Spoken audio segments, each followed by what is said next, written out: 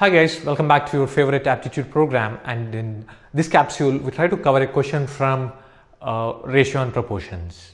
These are commonly asked in many aptitude exams, giving questions related to the salaries or heights, weights. Okay, so let's read the question. The question says the incomes of A and B are in the ratio of 3:2 and their expenditure are in the ratio of 5:3 and each of them save 1000 rupees. Then what is the income of A? It's a very interesting question. Nothing is given except the ratios. Let me repeat the question. The incomes of A and B are in the ratio of 3:2 and their expenditures are in the ratio of 5:3 and each of them save 1000 rupees. Then A's income is how much? This is the question.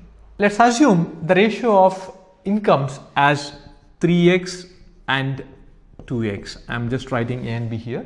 Whereas their expenditures are in the ratio of 5:3. Let's assume that as 5y, 3y.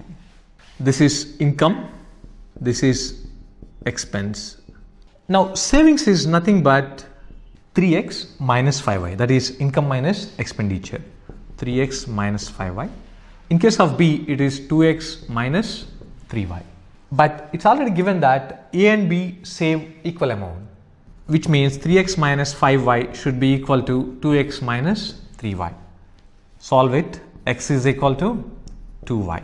You already know that what is the amount that got saved for each one. That is 1000 rupees. So just substitute here. 3x minus 5y is equal to 1000. That means 6y minus 5y is equal to 1000 rupees. Y is nothing but 1000 rupees. As you already know that X is 2y, it's 2000 and the income is 3x. So 3 into 2000, answer is 6000. I trust you understood this. First, we have taken the income as 3x and 2x because they are in the ratio of 3:2. Expense as 5:3. 5y and 3y. Saving should be 3x minus 5y and 2x minus 3y, but it's already given that these are equal and the amount also has been mentioned as 1000 rupees.